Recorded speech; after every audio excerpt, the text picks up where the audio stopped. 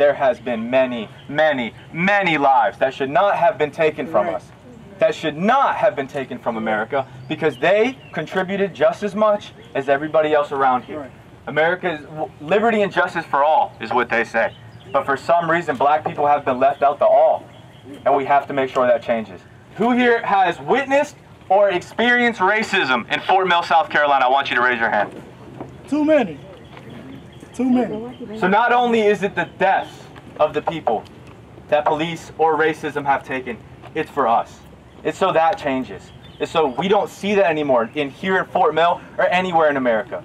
Today we are peacefully protesting for Black Lives Matter, not only for Black Lives Matter, but for the death of George Floyd and all other lives taken by police brutality and racism in America. We're here to bring people together, and we want to make a change, and we know we can start in the small town. It starts with us. We have to be the change we would like to see.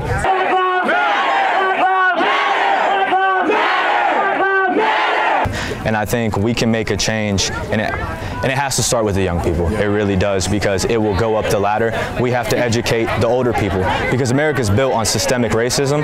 So the higher generations you go, the less people feel like they need to know that Black lives do matter. People, I hear all lives matter, and that is very true. But until Black lives matter, all lives do not matter.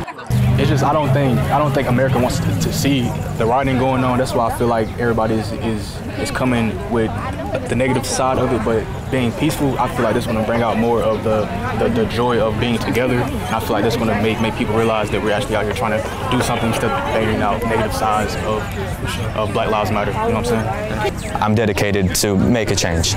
Even if it's in small town of Fort Mill, it has to start here, or it's never going to change. I posted it just on social media just about 2 days ago, just saying, like, as a black man, waking up, I lived here for almost 13 years, waking up and not seeing anything going around in the town, like nobody really, like, you know what I'm saying, showing like that they hear us.